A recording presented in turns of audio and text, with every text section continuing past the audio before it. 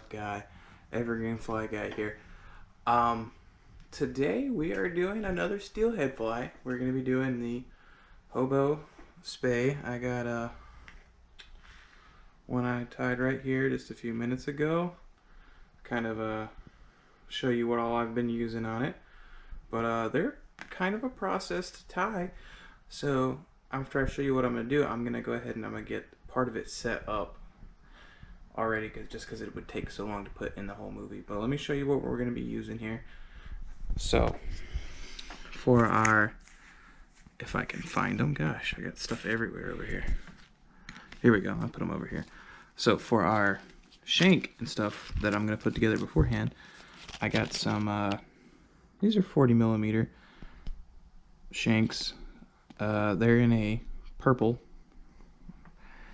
It says pink, but I would say that's purple. And for our intruder wire, I got some of this Hairline Dubbing LLC. I got some of the, what is the exact color of that? It's a red, but it's like a nice wine red. It's very nice. I really like the color of it. I don't know if you can see it that good or not. But I'm going to rig that together, and then we'll get back with the rest of it.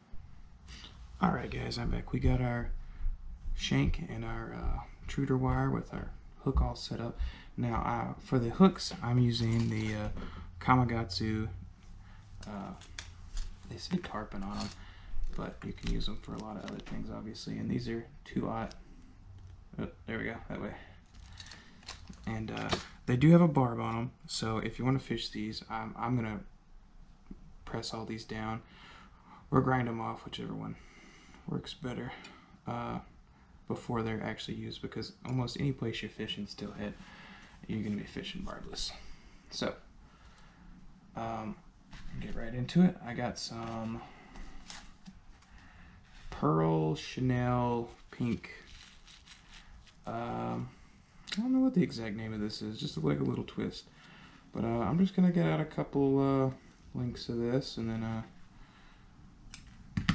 tie it down to into my hook shank here. So what I like to do is I like to come back here and line it up, get it right there sitting on top of the hook shank as best I can, and then I'll just tie it down real good.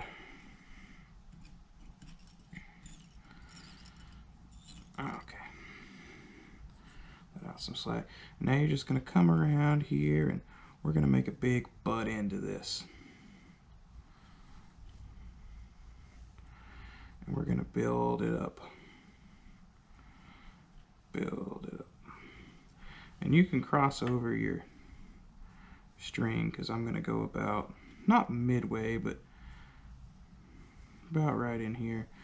And I'm going to come back over it. And this is, I'm just making a big ball at the end of this, just a big ball. And I'm keeping it all pretty tight.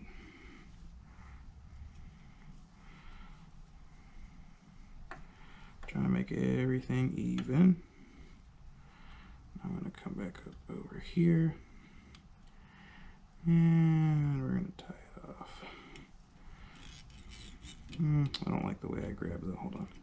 I went a little too far over. There we go.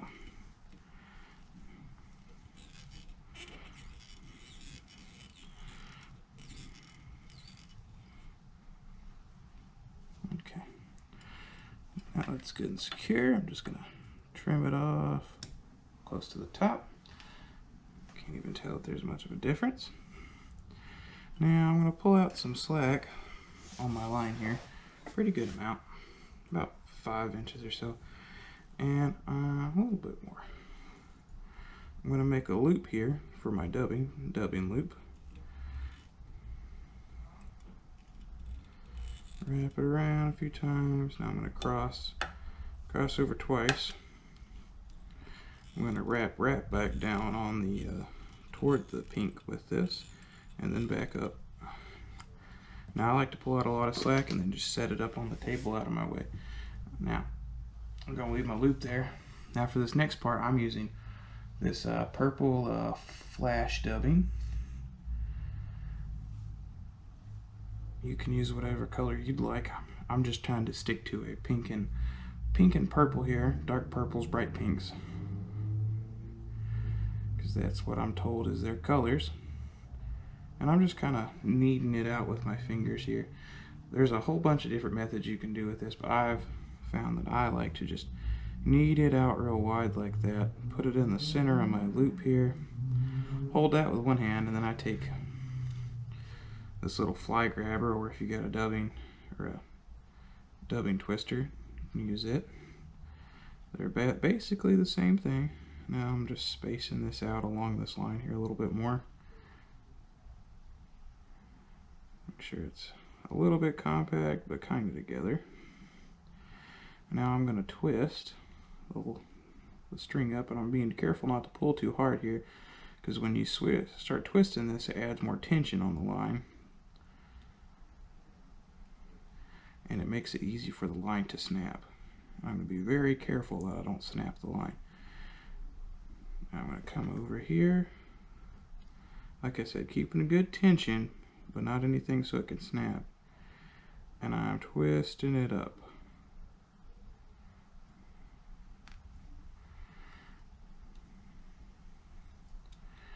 Now, I'm going to come back up here with my line and just cut it off.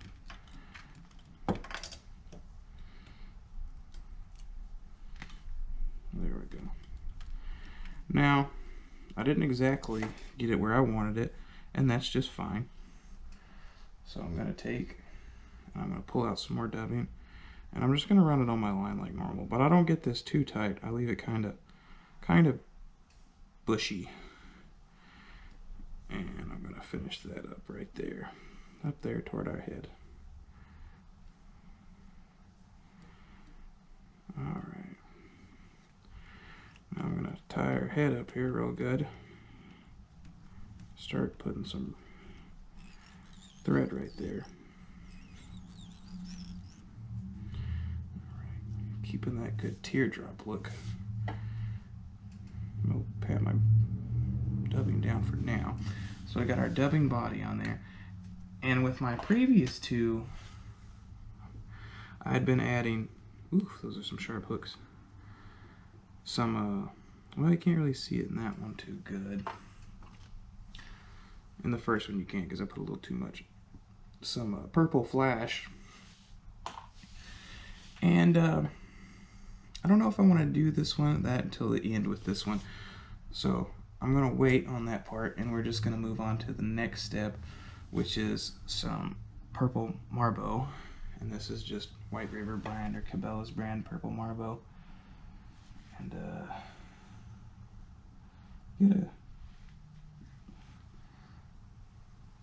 I got about 3 strands here. And I want to cut the heavy thick butt end off, just the thick part, so I can bend it a little better. Still making sure I keep a lot up here.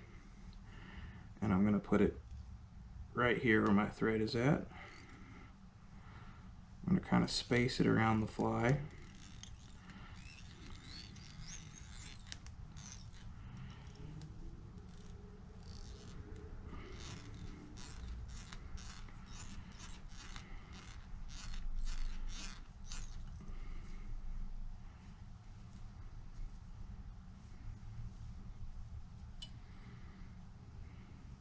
Now I've kind of looked, and you could do your feathers like that. Space them around as you need them, trim them. And I had been wrapping them around, but I think this way is a lot neater than the previous ones. So I'm going to rebuild my head back up here around the stems of this to get my teardrop back. This does use quite a bit of thread, so be patient with it. Oh, fell off a little bit there. Alright. Just going to trim up some feathers over here. Alright, I'll get that a little bit more toward the end. Oop, I had a feather fall out on me. That's okay. Still got plenty left. Making sure I got all this down in here because that feather falling out made me think, oh, maybe I need to go back down here and grab that a little bit more. All right. Now is when I'm going to add a little bit of flash to it. And I've been sitting here thinking, and I don't think I want to go back with the purple. So I actually have some pearl. And I'm just going to pull out this another one of the White River Cabela's brand. Just some pearl colored flash. It's very similar to rainbow from what I've noticed. I think I'm just going to pull out 2 strands. Alright.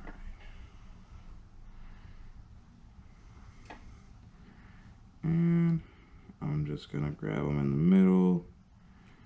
And I'm going to tie it up here a little bit like that. Move the stem, the ends out of the way, and then tie it. Uh-oh, better back up, we're getting too far. Alright, let me reset here for a minute. We're getting too far up the eyelid. So come back here. Oh, keeps wanting to move down on me.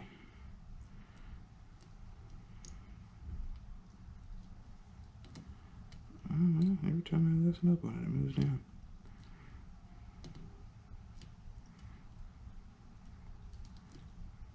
There we go.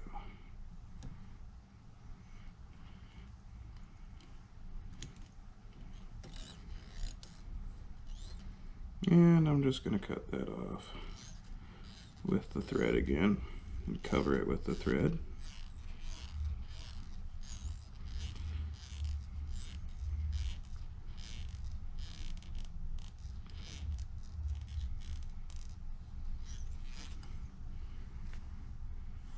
Some thread out here, and I'm just going to position this to where basically I got two streams of flash running through each side, and I'm just cutting it off at the bottom so it's even with the feathers that it's in.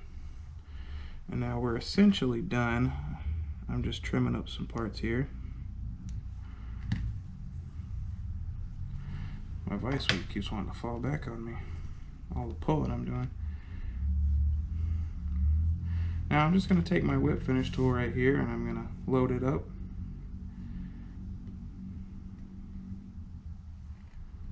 And I'm just going to tie it off. Oh, slipped.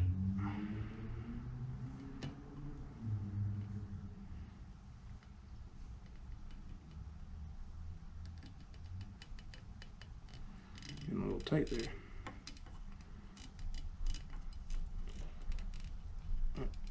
Ooh, hope I don't break the thread. Okay. Yeah, I had that super tight there. You know what? I don't like how that came out. I'm gonna do another one just to play it safe.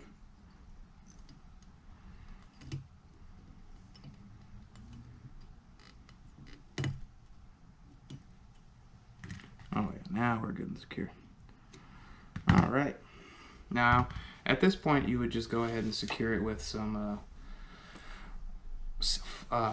cement or UV glue like I have, but I actually have my camera sitting on my UV glue, so I'm not going to do that. I'm just going to show you guys what we got. This is our purple and pink hobo spade, named after the river I would actually like to use this on, hopefully, up in the Olympic Peninsula, and I think that came out pretty good, and I believe I'm going to continue to use the Marbo like that instead of wrapping it, because that just, I feel like that looks really good. Alright.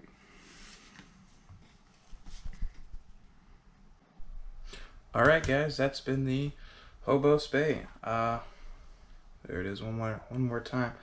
Hope you enjoyed the video. I really enjoy doing the SteelHead videos. They seem to actually gather the most attention on my page. This is my second one. I have a third one. I have all the stuff for it now that I have some more shanks. Although my shanks are purple and this is kind of a more light brown type fly. So might actually see if I can get the color off that so it could be just a solid steel or something, because I don't think the purple contrast will work too great. But who knows? You're not really going to be able to see it that good. But this has been fly tying. Another episode with me. Thanks for watching. If you liked it, go like and subscribe. I'd really appreciate it. And go catch some fish, guys.